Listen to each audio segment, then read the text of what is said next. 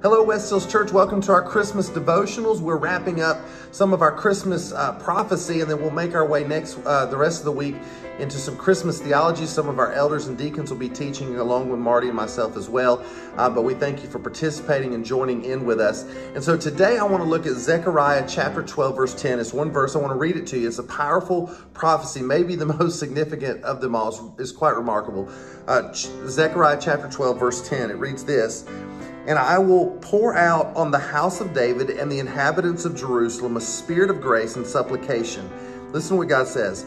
"They will look on me, the one they have pierced, and they will mourn for him as one mourns for an only child, and grieve bitterly for him as one grieves for a firstborn son." And it's a remarkable prophecy because what's happening is God is saying, they will look on me, the one they have pierced.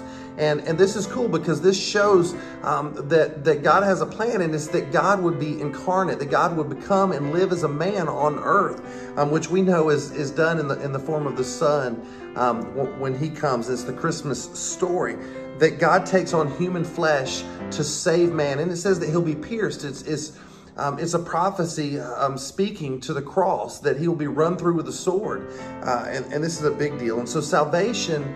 This is, if you get nothing else in all these devotions, salvation is from God start to finish. That salvation is from God start to finish. That God the Father would come to the earth in the form of the Son, and incarnate in the flesh, to rescue man by living, born of the virgin birth, living the perfect life, and then dying the most gruesome of deaths, and then through the resurrection, defeating death and sin once and for all, and making it possible for all of us to be saved. That's a really amazing truth. There's this story of this king, the king of Spain, that was in this monastery, this old monastery, and this architect built an ark, a beautiful large ark, there in Madrid. And the king of Spain did not like that ark because every time he went under it, he felt like it was so low that it might fall and collapse and kill the king.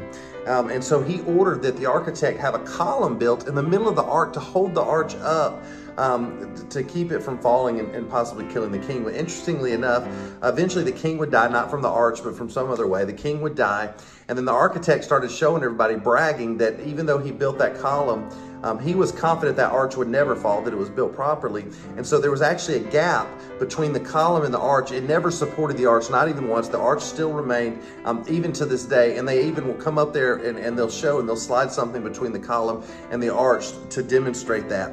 And so what I think that's a picture of is what we read about in Zechariah 12, that from the start to finish, it's always been God who orchestrates and brings salvation to man. It's by nothing we can erect or do to strengthen or to bring salvation. It's all the work of God. It's all done by him.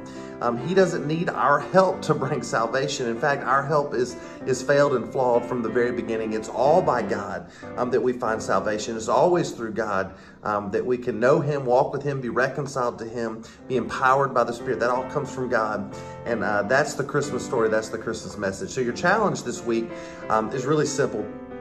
I just want you to, every day this week, would you just pray and ask God to remind you that you need him.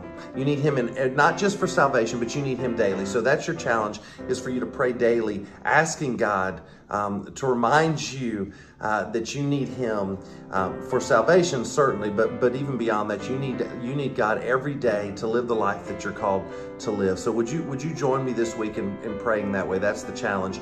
And then let me just pray for us briefly, and then we'll wrap up together. But let's pray. Father, thank you for your truth in Zechariah 12:10, reminding us that from long ago, long before Christ had walked on this earth, you had a plan of salvation for all of us.